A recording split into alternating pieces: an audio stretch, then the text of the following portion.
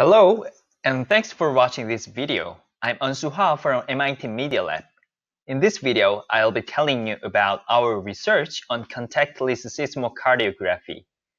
This is a joint work with my colleagues Salah and Fadel.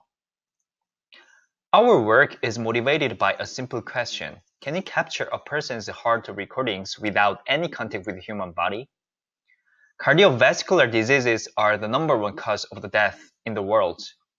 It kills more people than all forms of cancer combined. In the United States alone, one person dies every 36 seconds from heart disease.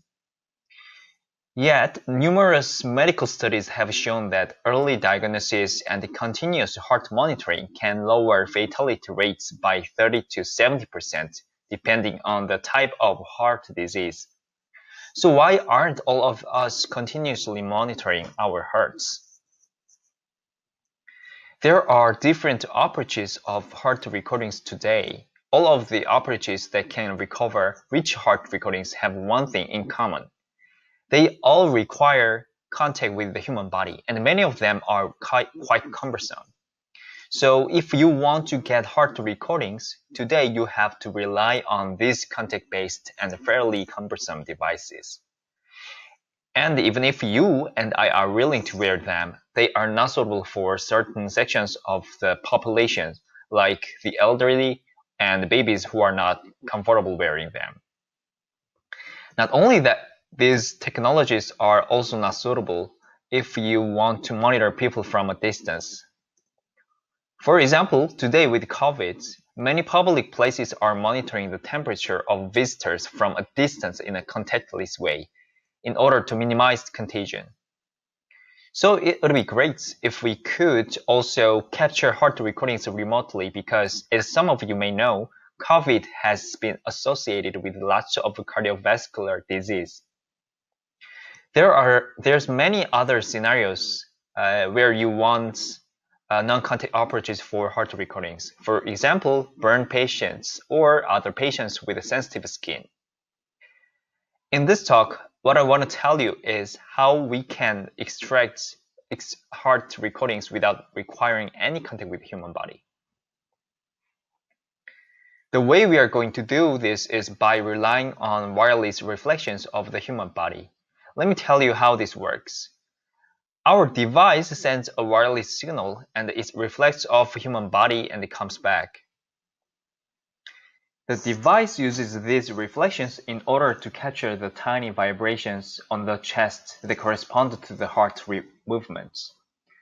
So, whenever the heart contracts and relaxes, the captured reflections will exhibit peaks and valleys. In fact, our system can even capture microcardial events, which correspond to the opening and closing of heart valves that regulate blood flow between heart chambers. So if I zoom in more on these signals, we can see that our system can detect, for example, the aortic valve closing, the isovolumetric contraction, the mitral valve opening, and the mitral valve closing, and the aortic valve opening. Every time one of these valves opens or closes, it causes a tiny vibration which our system can detect and time. So we are able to extract the seismocardiogram, which is a recording of the human heart that measures the heart's seismic or mechanical movements.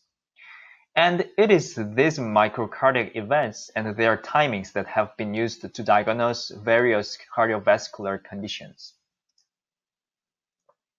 Our system is called RF-SCG, and its architecture operates in 3 main stages. First, it zooms in on the heart reflection by using 4D cardiac beamforming. Then, it translates the wireless reflections into SCG waveforms. And finally, it automatically detects, labels, and times the microcardiac events in the waveform. In a nutshell, RF-SCG is a technology that allows us to capture and fully reconstruct SCG signals without requiring any contact with the human body. It is based on novel hybrid pipeline that combines signal processing with deep learning and consists of learnable spatial temporal filters. And our results from over 40,000 heartbeats demonstrate that our system can automatically detect and precisely time of 5 microcardial events with 99% accuracy.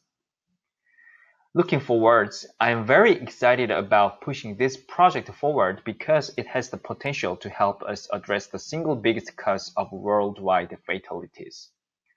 And we are now working with medical doctors on testing our system on subjects with cardiac conditions, such as heart failure, coronary artery disease, or ischemia.